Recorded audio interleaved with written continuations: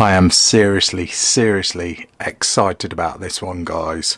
The eagerly awaited BSA Defiant. Oh my god, I have been waiting for this thing, and it has been well worth the wait as well. What a great bullpup PCP air rifle, or semi bullpup, what with the action kind of being here, the cocking lever, rather than say like a Wildcat where it's sort of back there. But oh my god, just have a look at this thing before I really start talking about it, because I am seriously impressed. I am absolutely in love with this thing. Right, let's throw out some specs then, first of all, before we get down to the usual rack and load nitty gritty. So first of all, just reading off my notes here. Available in 177 and 22. The 22 is this one that is on test. So in the soft touch stock, talk more about that shortly. Overall weight unscoped is quite hefty, 9.1 pounds. Overall length is 31 inches, barrel length is 18.5 inches. BSA's cold hammer forged barrel, when I can say it.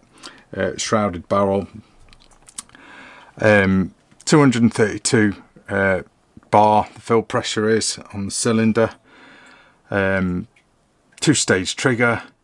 Talking about 93 shots in 2.2, and around, well, that's roughly what I was getting. Basically, BSA pretty much say in their manual that with the 177 you'll get around 110 shots. In the 2.2 you'll get about 120 shots. So there's only sort of 10 shots difference between the two calibers. But oh my god, what a superb rifle. Right then, before we get stuck in and really look at this thing in some detail, let's just talk about the magazines. BSA's pretty much standard multi-shot magazine, because this is a PCP multi-shot. Pretty damn reliable, good magazines, not a problem with them at all. The only thing I would say, I mean, they're dead easy to load and everything. The only thing I would say is it'd be nice if it had, like, once you've fired your 10 shots, 10 shot by the way, once you've fired your 10 shots, it'd be nice if it had like a stop, so you couldn't sort of just, you know, take that 11th shot by accident, you know, something like you get on, say, an FX magazine, where it sort of, once you're out of ammo, it basically stops you cocking it again and dry firing it. That's probably my only little thing about the BSA magazines. Other than that though, absolutely brilliant magazines. Really cannot fault them, But let's have a talk about this thing then. So let's get up close and personal. Now, side lever cocking, magazines basically go in the side there, so nice and flush as well. And the first thing I've got to say about this thing, because I did have a good look at one of these at the British shooting show this year, is that it is totally ambidextrous. Alright, apart from the cocking lever. That doesn't bother me. If you're a lefty like me, you're probably that used to using left-hand cocking levers or left-hand bolts on firearms. That probably doesn't bother you. Doesn't bother me. The main thing on bullpups and semi-bullpups is when there's a magazine sticking out the side in your face, basically. This isn't, because on the right hand side, where a lefty's cheek will be, there's nothing in the way. It's you righties that have got the magazine slightly protruding, when I can say it, but it's really not noticeable at all. This is a real good ambidextrous semi-bullpup rifle, and it is just, oh, it is superb. Now, like I was saying, well, let's just take it from the top, you know, rather than me sort of going off on tangents here and there, which I probably will. the recoil pad, fairly medium sort of soft rubber, quite nice actually. You know, can't really fault it. It'd be nice if they had BSA's logo in there as a bit of a finishing touch rather than that moulding mark there or whatever that is. It is adjustable, which is nice. Like I said, BSA's soft touch stock, so it is actually a wooden stock that's coated in like this rubberized finish. So it's not like a hollow synthetic, it is a solid stock. You've got a sling swivel stud there at the rear, one at the front, so you can sling this thing no problem at all. By the way, if you're wondering what the scope is, just a test scope, quite an old one of mine actually. It's looking at it, God, I forget what it is, a Viper MTC 832 × 60, quite a big one really. Not a bad scope at all, but like I say, just a test scope, so ignore it if you can. But yeah, moving along the stock, we'll talk about the stock first. Really, really nice, so comfortable, totally ambidextrous. Pistol grip, the bottom of it, you've got BSA's logo, and then you've got some gorgeous stippling there, real sort of deep stippling, really love that. And then moving along to the fore end, again, nice stippling, really nice. So comfortable this rifle is. A little bit heavy, especially with this scope on, so this is over 10 pounds that I'm holding here, so quite a beast, but it just feels real good quality. So the actual well, cheek piece, I guess you'd call it, polymer, which is nice because it'll be warm to the cheek rather than an aluminium or a, you know, some sort of metal or whatever. Your safety catch is here, so nice and simple. The safety catch is non-automatic, which I like. Can't stand automatic safety catches, especially on multi-shot rifles. Kind of defeats the object, you know, if you want to take a rapid sort of follow-up shot. And then this is where all the magic happens. Basically, I've got to put it down, guys, it's getting heavy. This is your cocking lever here. Now notice the actual handle is sort of, well, I need to show you a bit close up. The actual handle itself has got a nice grip on it, and it's just so ergonomic, it's really nice. You know, that actually rotates as you cock it, so it just feels so well made. I mean, look how chunky the actual handle is, and all the lever and linkages, so to speak. Just really well built. You know, nothing sort of flimsy like what you do get on a lot of, not going to mention any manufacturers, but on quite a lot of you know, side lever air rifles, you do get a lot of wobble and you know, a lot of looseness in the charging handle or cocking handle, or cocking lever. Not on the Defiant.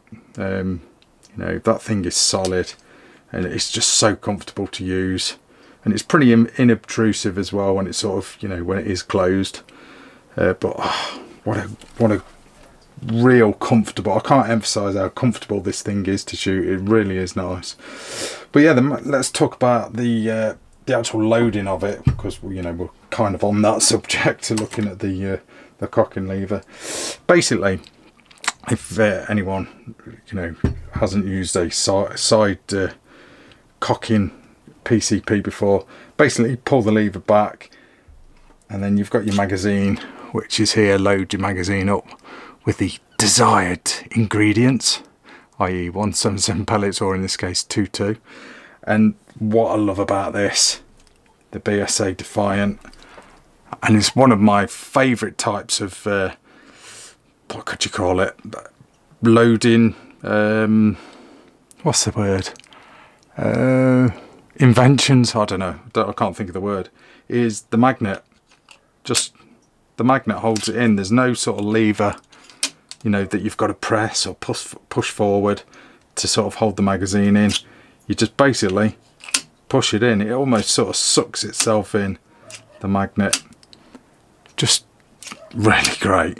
You know, it works. How simple is that? It just totally works. So basically put your magazine in like that, and then just close the lever and you're hot, good to go. Like I said, no automatic safety, so you know, you're pretty much ready to rock. And then you've just got 10 shots, you know, just pull the lever back after each shot. Just superb, really, really superb. Now just flipping it around and looking at the other side of the action, pretty sort of just minimalistic, which I really like. You know, there's no bits sticking out that shouldn't be. You've just got nice sort of, I think it's like a laser etched logo there, made in the UK, in England, BSA Defiant. Love that. You know, everything just feels solid on this thing. You know, it's just rock solid. It built like a tank. You know, really solid rifle. Now when you look at this thing, I mean, a lot of people always think, oh god, that's got a short barrel, but bear in mind it is a bullpup configuration, or semi bullpup, so that barrel is going all the way along to where the magazine is. So you know, it's quite a long barrel. You know, there's nothing short about it. The last bit, as you can see, is shrouded, which is nice, gives the barrel sort of a chunky look, you know. And I was gonna say sort of free floating, but it isn't really free floating, because you know, the barrel is actually going through well, the action basically. So you know, it's only a free floating barrel from where the barrel basically starts at the breech, you know, whereas the breech is basically here. So it's not free floating barrel, although it does look like a free floating barrel. Built-in sound moderator or silencer, which is a real nice touch. This thing is pretty quiet, to be fair. Like I said, this is the 2.2 version. You know, it's pretty average as far as PCP goes on, you know, noise. It's a PCP at the end of the day. It's, you know, it's not mega loud, so you know, nothing really to worry about there. While we're up front, I've got to say it, guys, you know what I'm going to say. Oh, why did they put them there? Oh, I'm going to let this one go, because this rifle is so cool. I'm going to let this one go. Yeah, the manometer is at the front end, but we'll let you off on that, BSA, because you've built such a great rifle.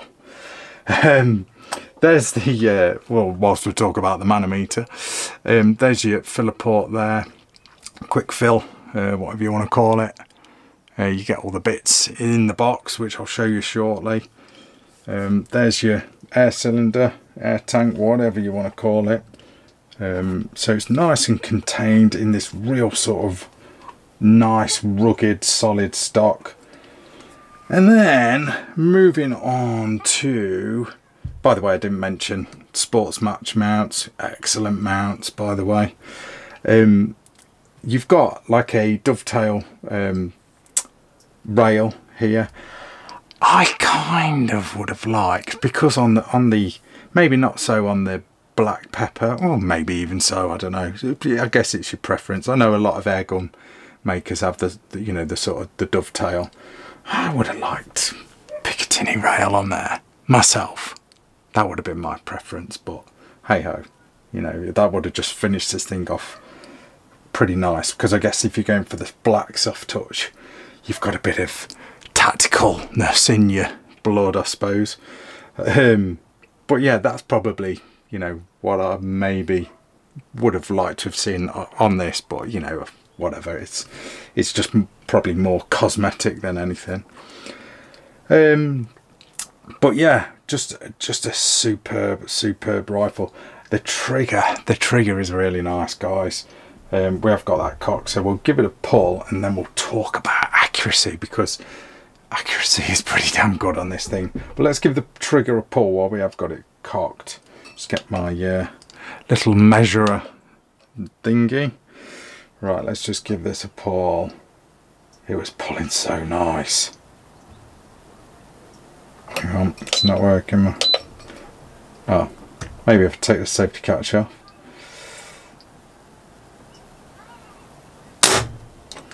Oh, just under £2, 1.7 pounds. That is a nice trigger. Not mega loud. I mean, I don't know whether that really picked it up on my microphone, but it's not mega loud. Bear in mind it is empty as well, so it'll be a little bit quieter when it has got a pellet in there. But oh, just a nice trigger. The blade itself, if I can get it in shot, not bad at all. Let's spin it around a little bit so I'm catching wires from all my lighting and stuff. There's a trigger. Then your metal trigger guard there. I don't know whether I actually like the profile of the trigger guard. I like that it's, you know, it's pretty chunky, you know. That trigger is adjustable, by the way. I don't know whether yeah, I can put up with it. It kind of reminds me of the trigger guard straight off of BSA Mercury. Maybe not, I don't know. That's just me. That's me just thinking out loud. Right then, accuracy. Now, bear in mind, you guys can shoot way better than me. I admit that I'm a crap shot, okay? You know, I'm not one of these super snipers that come on YouTube claiming I can put a bullet in a flea's bomb at 1,000 yards or whatever. But this is my testing results on the pellets that I got at the time. I hadn't got a huge selection of pellets, but I found this thing to sort of be, well, pretty much like any flavour pellets. The ones that I got, I think I got, how many I got? Different flavour pellets. 1, 2, 3, 4, 5 different flavour pellets. Fairly popular-ish ones, but I'd run out of my usual test ammo. The RWS Superdomes, which was a shame. I need to stock up on them. But first of all then, a good hunting pellet. Bisley Magnums. Okay, this is at 30 yards. 30 yards is my test range. People are jumping in and like, oh, 30 yards, that's not far enough to test an air rifle. It's my test range, it's 30 yards, that's it. Okay, that's as far as I can go on my air gun test range. So 3 shot groups in each target. Not bad. That one's probably a little bit ropey. Down to the pellet, maybe. Down to me, more than likely. Then we've got Acupels. These were a little bit tighter. So again, 30 yards. That's a nice group there. 3 shot groups, not bad. And then I'm going to save the, is that the best? Yeah, I'm going to save the best to last. Excite hammer. I don't even know who makes these. I just found a tin of them. They're kind of like a semi-dome, semi-wad cutter kind of pellet. Not ideal for sort of long range sort of stuff, but they weren't too bad. You know, they weren't too bad at all. I'd show you the tin if I had it. I don't know where it is. And then what we got next? H&N Field Target Trophy. Not bad. Not bad. Don't know what happened there. Just tore the target a little bit. So, and this was probably the best that I found, was the Sovereign Rangemasters. They were pretty damn good. Not bad at all. So, really, not, you know, it's hard to kind of determine the best pellet in my testing, you know, without sort of really getting scientific and testing this thing out. You know, for average Joe like me, pretty much this thing will eat whatever you sort of feed it, pretty much. I just think probably the Acupel and the Rangemasters were probably about the best. Again, how scientific is that? I mean, it's down to my shooting, but they seem pretty good. You know, probably the Rangemasters. So I guess you'll have to try yourself. You get one of these, you just got to try it. You know, every gun's different. So accuracy, pretty damn good. That trigger, with it being a bullpup, you know, where you've got sort of linkages and stuff going back here, because obviously the trigger, you know, isn't here because the pellet's fired from way back here, so you have linkages going back and whatnot. So usually bullpup triggers can be a little bit ropey, but this one really nice, really nice. But oh guys, what a rifle, what a rifle. Right, I'll show you the box. Now BSA do supply you with a decent hard case, which is nice. You get all your bits and pieces in here, and you get some of that stuff that you always find in boxes. Silicone, is it, or whatever it's called. So yeah, nice box. You know, feels like quite a good quality box as well. You know, not like just a rubbishy plastic hard case just for the sake of saying it comes in a hard case. This is quite a good one. Right, let's get that out of the way. So, also in the box you get your instruction manual. I'll show you that in a sec. And you get like Allen keys, tube of grease by the looks of it, and your quick fill adapter, some spare O-rings as well. Sorry, I was off camera there. So that's what you get in, basically in the box. The actual manual, pretty minimalistic. This is typical BSA in my experience. You know, it's just like one sheet rather than a manual. But it pretty much tells you everything you really need to know. Myself, I prefer a little booklet. You know, just adds to the, I don't know, pride of ownership. You know, when you first get this thing, you get it out of the box. It's, I don't know, I guess it's a rack and load thing. I like to have a nice, you know, booklet to look through, you know, in front of the telly before I can at least take it out onto the range or whatever, you know. But yeah, a little bit minimalistic, the manual is, but I guess it does what it's supposed to do. BSA, come on, you know. It's nearly well, these are about £1,000 here in the UK at the BSA Defiant. At least throw in a decent manual, BSA, come on. Jeez. But anyway, so I digress. But guys, seriously, this is one of my favourites to date. The BSA Defiant, regulated by the way, forgot to mention that. Duh. You know, I just thought I'd forget to mention a major detail, that it's regulated. You've probably established that anyway with it being written on the side. It is regulated, so the shots won't sort of drop off. I didn't really run this thing out. You know, I just topped it up when I sort of felt the need. Still got a bit of air in there. But I didn't find the shots were dropping off or anything when it was getting low, you know, because it won't, because it's regulated. So, you know, it's just a cracking bit of kit, guys. Like I said, this is, at the moment, to date, what we're in, for July 2018, this is my favourite PCP bullpup, semi-bullpup to date. Reason being, it is left-hand friendly. Okay, all right, the Daystate Pulsar, you know, can be swapped round to left-handed, you know, but I like the way you can just get this thing straight out of the box, you know, or you could borrow a friend's, you know, and you're good to go on it, left or right-handed. So that is an absolute win in my book. Forgot to mention as well, stock wise, I mean, I love the soft touch stocks from BSA. You know, you can get them in all different colours as well. Not on the Defiant at the minute, I don't think, but I think that would look pretty damn sick in camo. You know, the camouflage that BSA do.